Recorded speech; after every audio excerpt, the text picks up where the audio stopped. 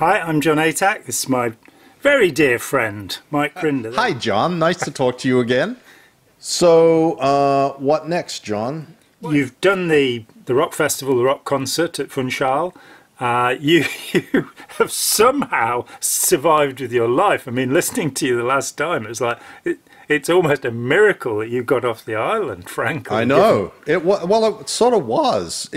That is an experience that I hope I never have again, but is certainly a memorable moment in the life of Mike Rinder. That's for sure. I will never forget that incident or that night. That was a big one. You know, a lot of things have come and gone over the 65 years of my life, but that one stays burned in my memory.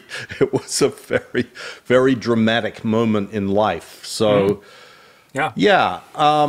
Like not a whole lot happens in my world from this point of returning to the Apollo. I mean, obviously we sailed across the Atlantic and we're going to go to the United States, to Charleston, South Carolina, which, by the way, I am so sad we didn't go to Charleston, South Carolina, because 3 or 4 months ago, I went there for the first time.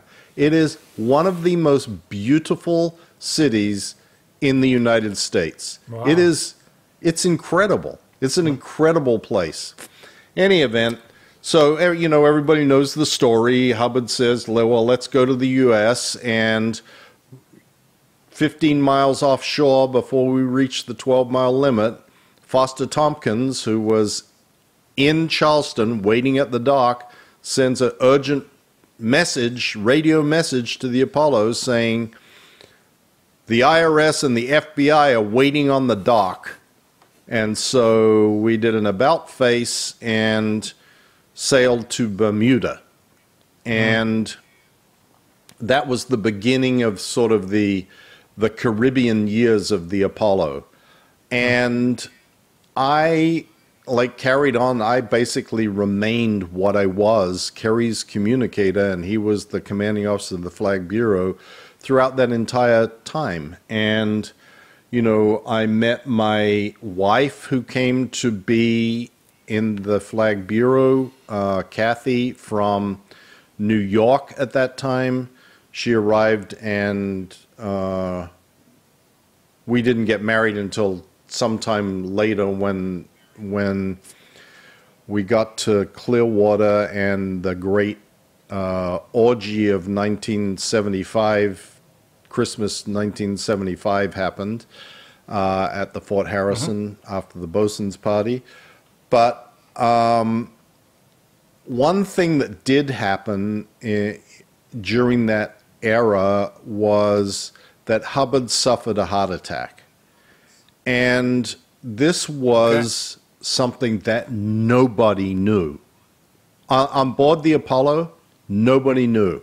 I've never heard Hubbard this before. was just in Curacao. Hubbard had a heart attack, and he was taken to the hospital. And he was off the ship for, 4 days or something. And it was like, where's the Commodore? Where's the Commodore? He's not here. Oh, he must be off doing a shooting, a special film.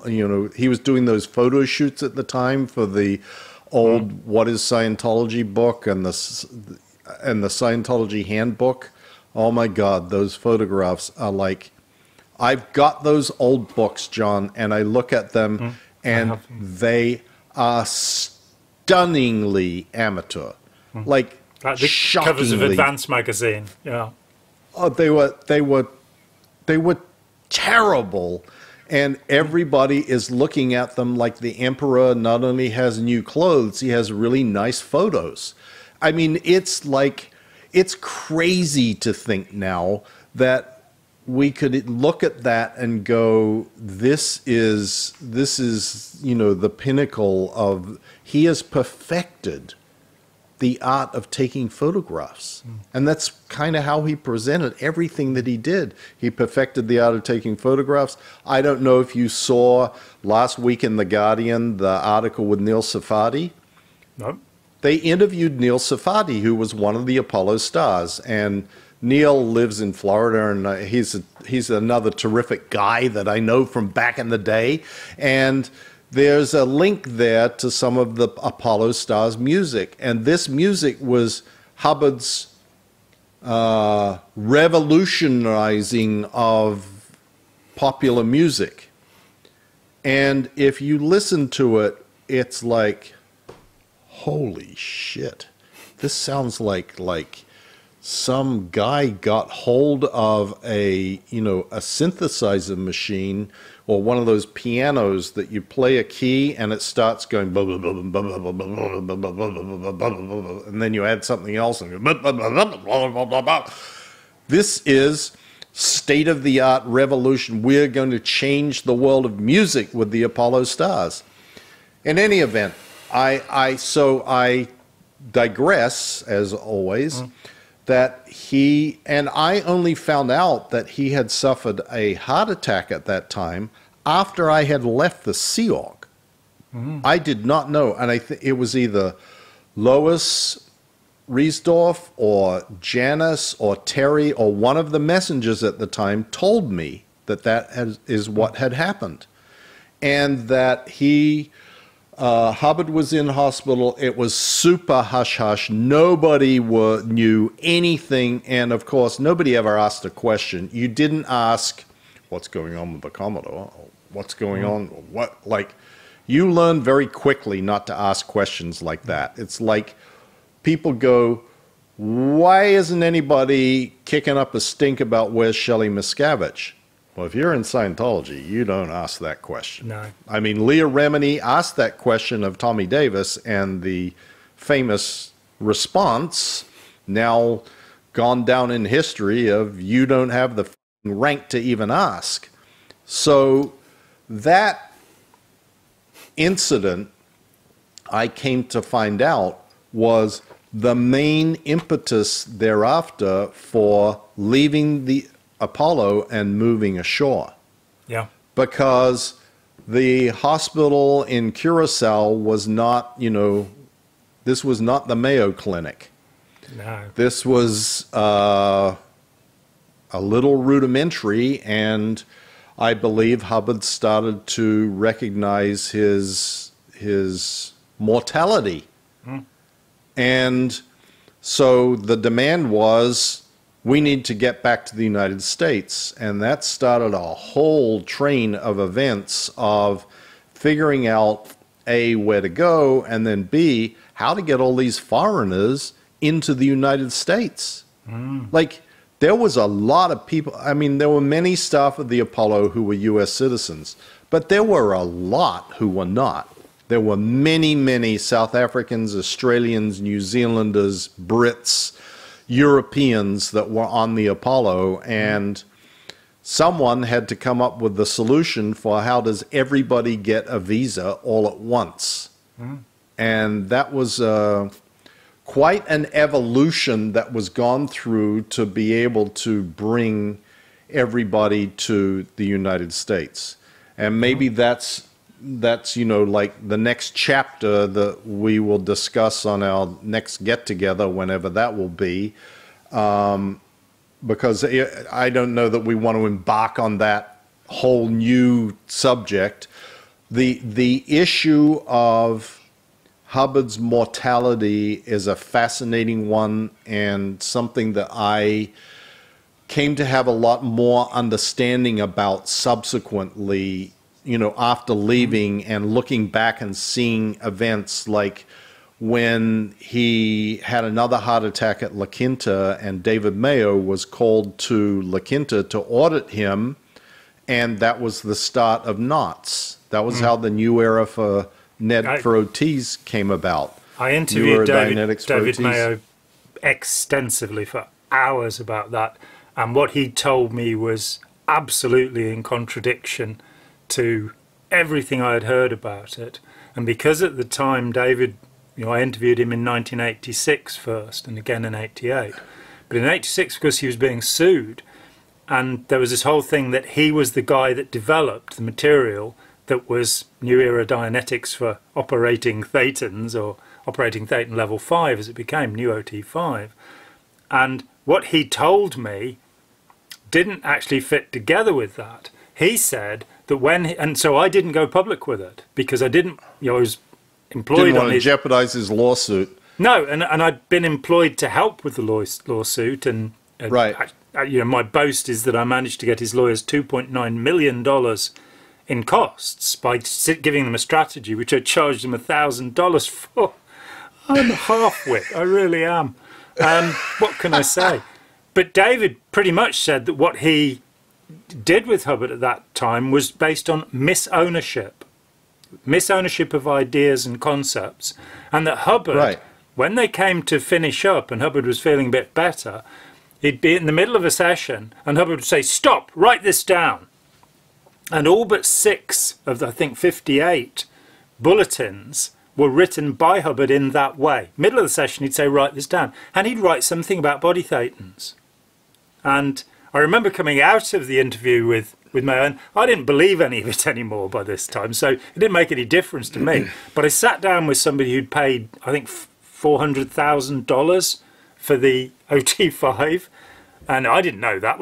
And I said to him, "Oh, David said it wasn't actually about body thetans," and this guy, his face fell. It was sort of, so I was given this spurious material when all that David was saying, and David, of course, ultimately renounced everything. David, the last time I talked to him in 2013, we talked for 3 hours, and he said, "Don't believe any of it anymore.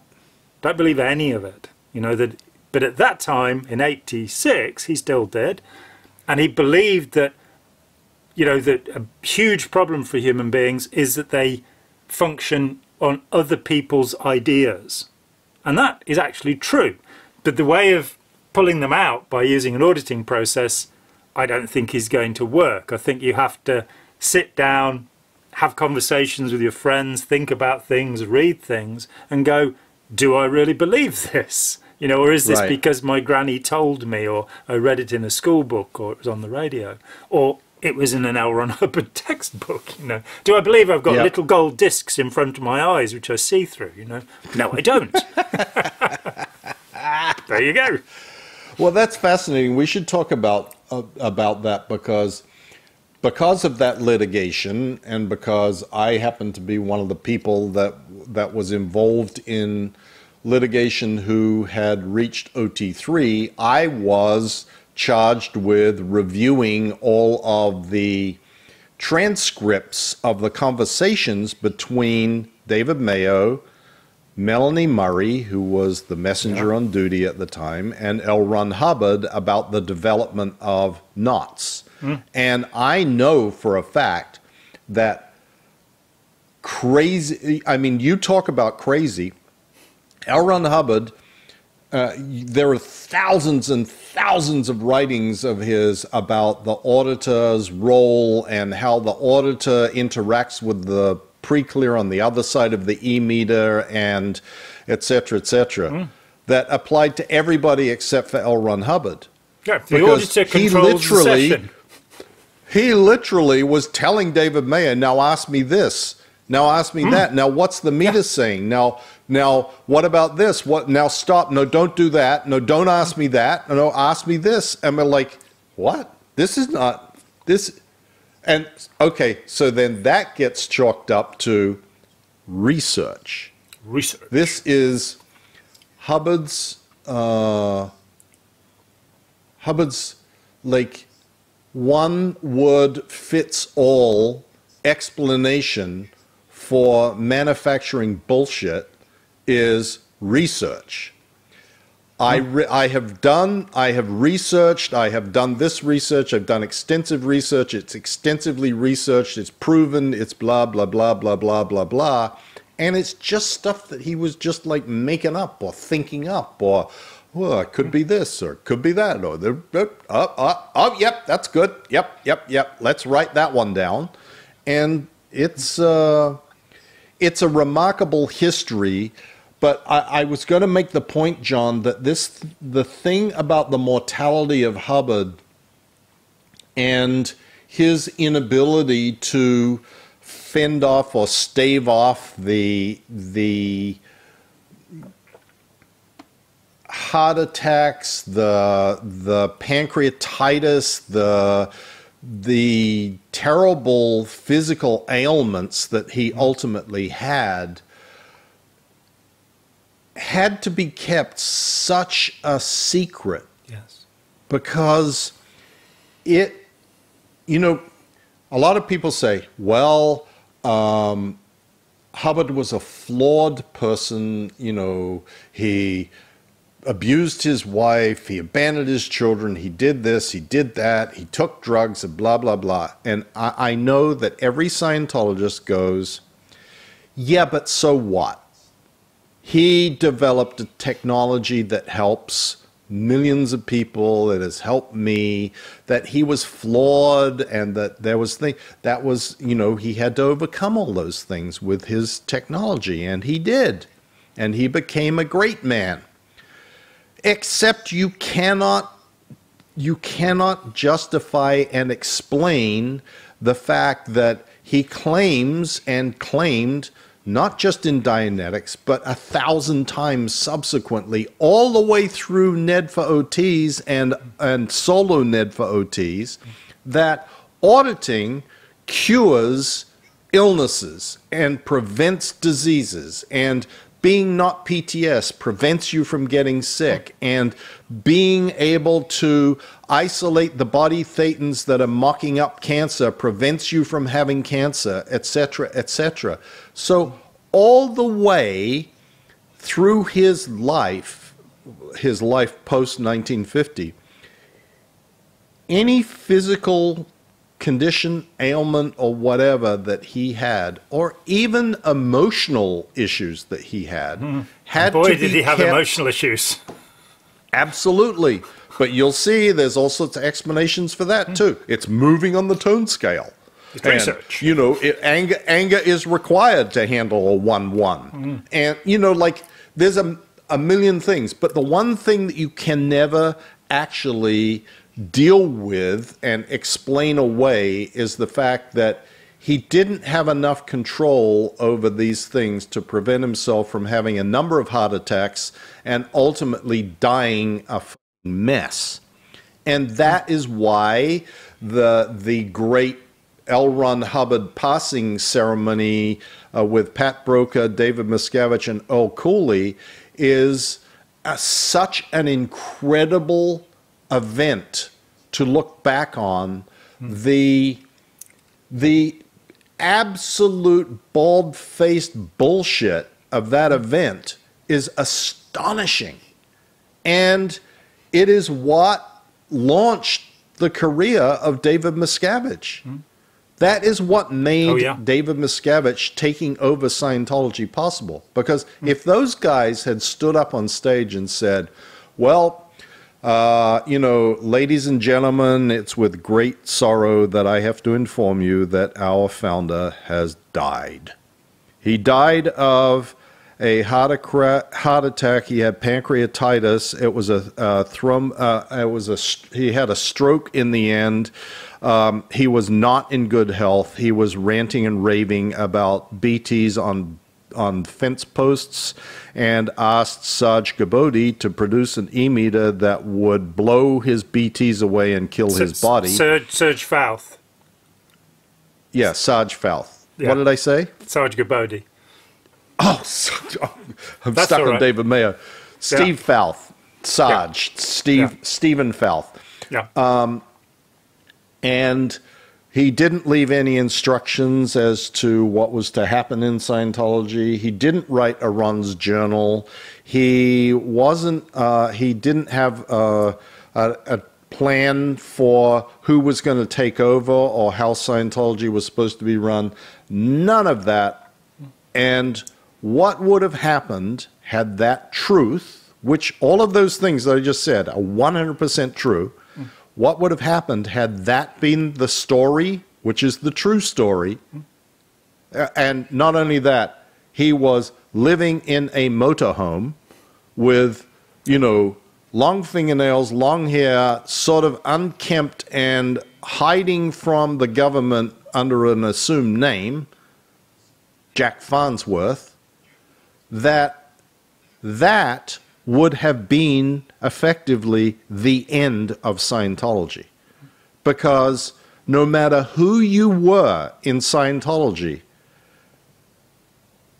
I mean, I can't say that 100% of people would walk away, because I think it's proven by the Jehovah's Witnesses and QAnon and various other things that, you know, even when the most earth-shattering facts are presented that disprove everything that you have believed up to that point, you know, Armageddon is coming on the 7th of September, 1973, or Armageddon is coming, or, you know, Donald Trump will rise again, or there will be a takeover by the military, or whatever. When those things don't happen, not everybody walks away.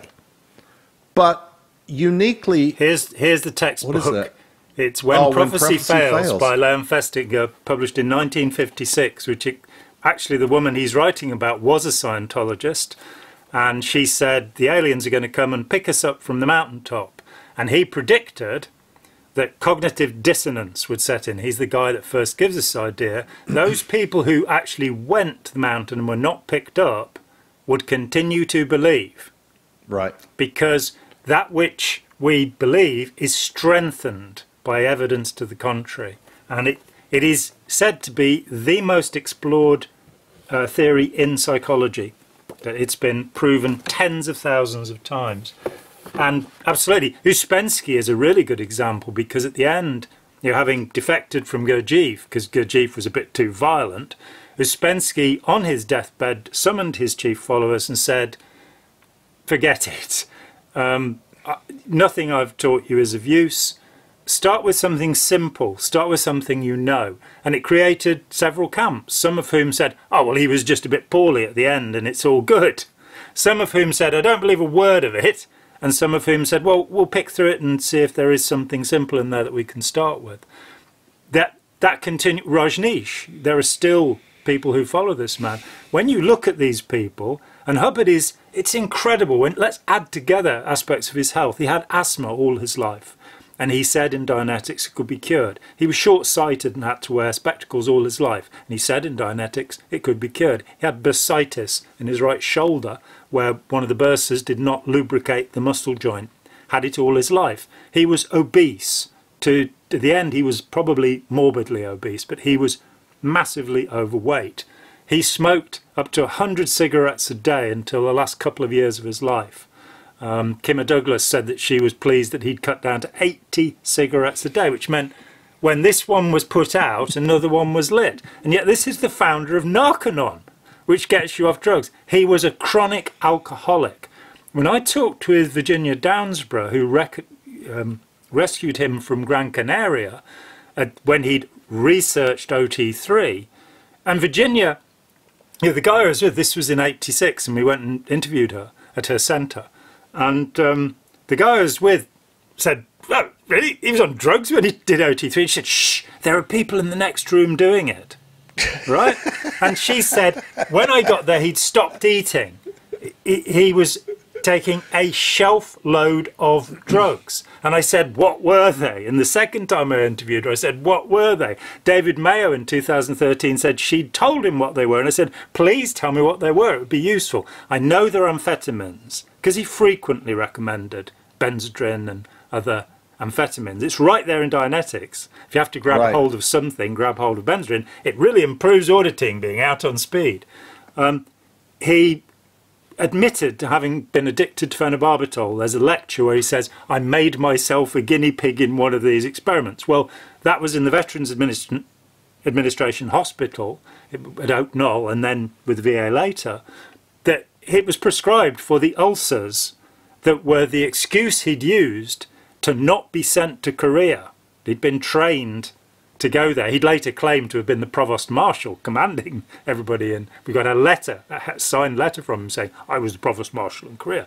So he's a lying swine, what can you say? The ulcers were never found, x-rays didn't find them. He was just a malingerer. The war wound was that. But he was taking barbiturates, phenobarbital, it's also called Nembutol. He tried to get a prescription for it in East Grinstead in 1965, signed Dr. L. Ron Hubbard. You know, so he's a junkie. He's also taking Demerol, which is an opiate, but a shelf full of drugs. This is research, so it's justifiable. There's a letter where he talks about taking pinks and greys from Gran Canaria, writing to Mary Sue. So he's doing all of these things. His teeth rot in his head because he's terrified of dentists. He has various doctors, I think Gene Denk in the end, was it Steve Jarvis in the 70s? They would sign whole prescription pads for him so he could get anything he wanted. And, you know, I talked with people who were with him Richard DeMille and Barbara Cloden, who were with him through the whole process of Science of Survival, the second book, late 50 into early 51, over a 6-month period. And they both said, well, when he was in LA living with Barbara Cloden, having deserted his second wife, he was drinking a bottle of scotch a day, on top of the amphetamines, barbiturates, whatever else. When he went to Cuba with Richard DeMille, he was drinking a bottle of rum a day. You know, when in Cuba, do as the Cubans. So he's fat, lazy, extremely rude, got no manners when he eats his food. He's a pig. He's this awful human being. Cyril Vosper, who wrote The Mindbenders, used to delight in talking with body routers, recruiters on the street in Tottenham Court Road in London. And he'd be walking down the street and they'd say, oh, wow, do you want to know about Scientology? You know, what would you most like to be? What would you most like to do? This stuff. And he'd say, I knew L. Ron Hubbard. And he said every time he got this, wow, you know, you met Ron.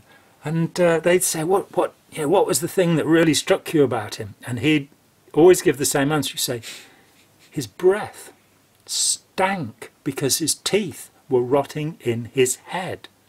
So we started a conversation talking about the God, you know, and the superhuman being. One of the things that fascinates me, I can't think of any place where he says he did anything that was magical and wonderful, you know, that where he achieved anything. We touched on, you know, David Mayo and his auditing of him. Of course, Otto Roos was his auditor on the ship before you arrived. Right. And Otto, the only person to do OT8 before 1988, probably a quite different version, but Hubbard put him through it. Hubbard's personal auditor, Hubbard's personal case supervisor, and Hubbard was sick. Every year Hubbard would get sick. In 1965 we get the clearing course out of him having bronchial pneumonia. In 1966 we get OT3 out of him having bronchial pneumonia. Okay, heavy smoker in the winter. It's not, you know, and he's curing this year in, year out, and then he gets it again. So he's very sick yet again because he is a potential trouble source to all of humanity, basically, because he is a suppressive person.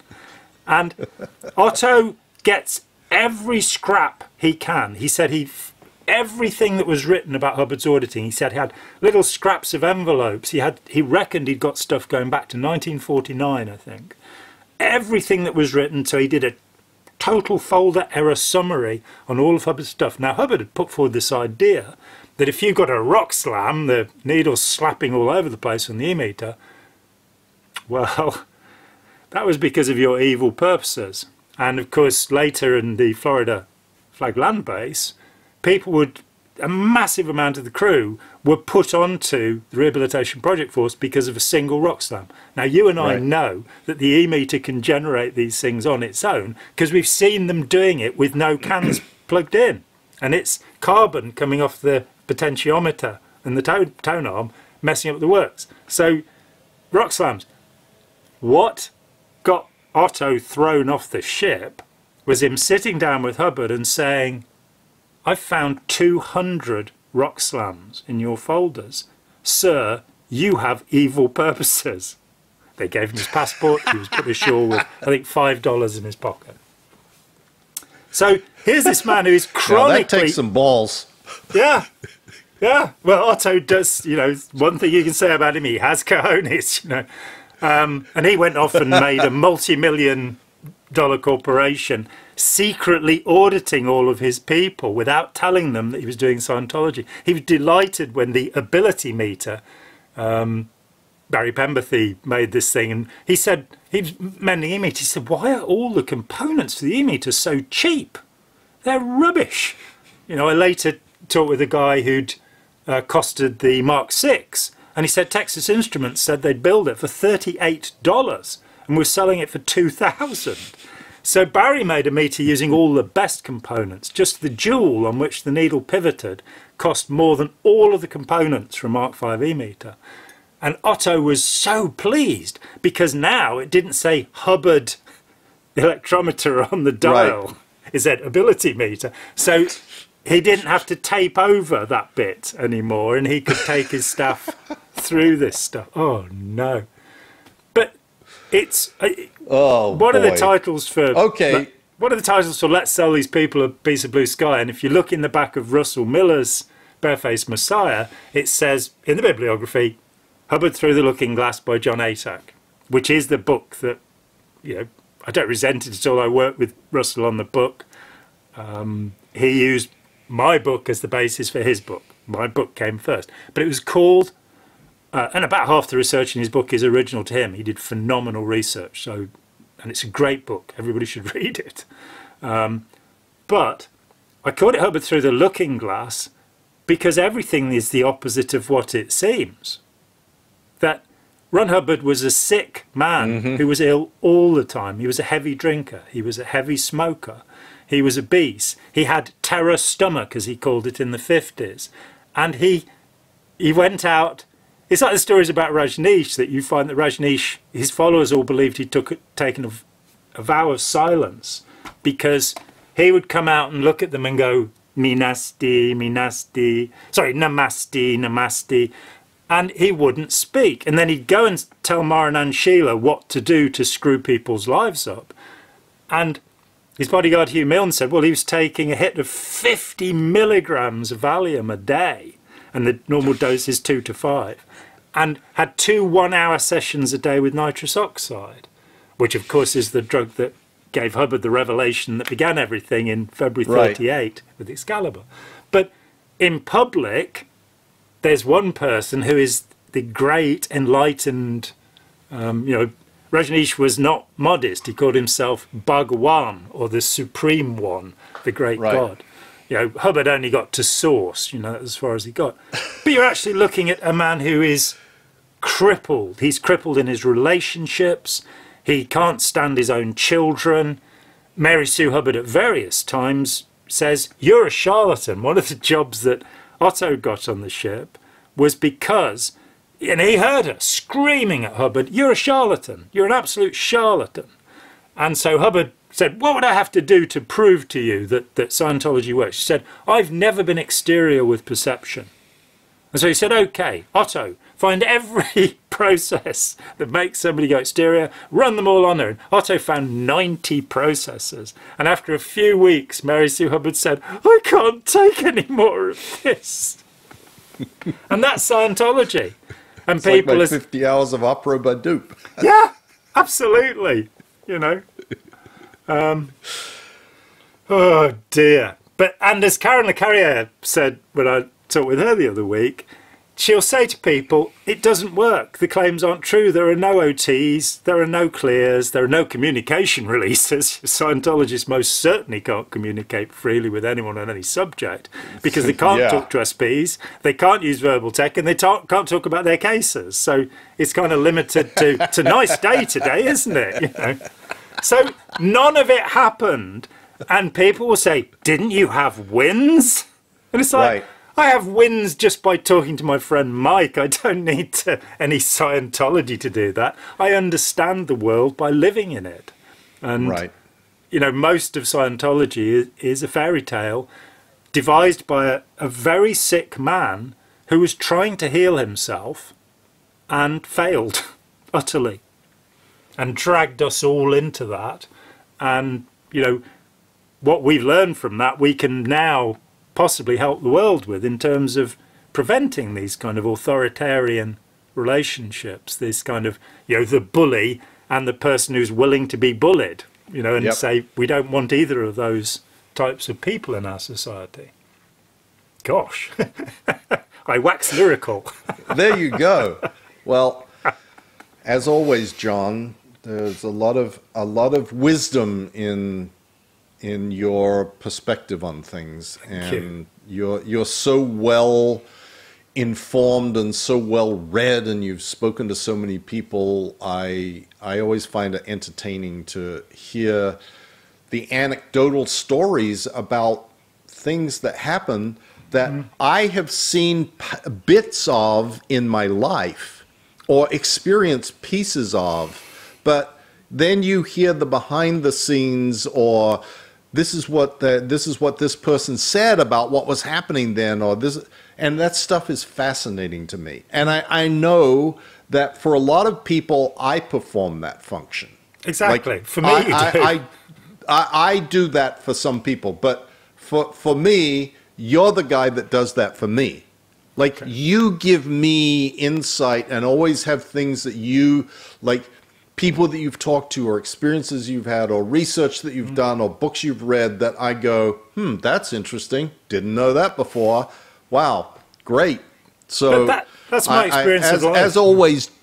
That's just my experience of life. I know. Nobody I've met in my life, there's nobody I've met who hasn't told me something that I didn't know. I mean, today you've told me about the heart attack in Curacao. What an important piece of information that you know, he saw that. You've given insight. You know, so we share this thing. It's the place where we are. We are survivors of Scientology. And thrivers. Exactly. And thrivers. Exactly. Yeah. Survivors and thrivers. I'll go with that. Yeah. So let's probably bring this to a close, though I could really frankly sit and talk with you all day long, Mike. And we'll probably cut this into a couple of episodes, and we'll come back in a few weeks' time, and we'll talk about how the visas were got. And that long, and the Fort Harrison and the Jack Tar and all of that kind of stuff. Okay, terrific. As ever, it's been a tremendous pleasure. In fact, whenever we talk, it's even more of a pleasure every time. You know, what can I say? Well, I feel the same way, John. So I look forward to talking again, and thank you, as always, for your work and your insight and your willingness to just be there and keep persisting. Yeah. Well, and likewise, and thank you for the enormous courage you've shown in doing what you've done, because you and I both know what it is to stand up against David Miscavige and Scientology. We have both had that experience, and those who have not have no idea. There you go. Okay. Great talking with you. I'm John Atack, my good friend Mike Rinder, and thank you all for spending some time with us. We will see you again, hopefully. Bye-bye. Bye-bye. Hi, John here. Thanks for watching. We'd appreciate it very much if you would click like, as well as subscribe, and click the bell for notifications. Every dollar helps, and we welcome new patrons on Patreon, or you can make a one-off payment with any currency through PayPal. Thanks so much.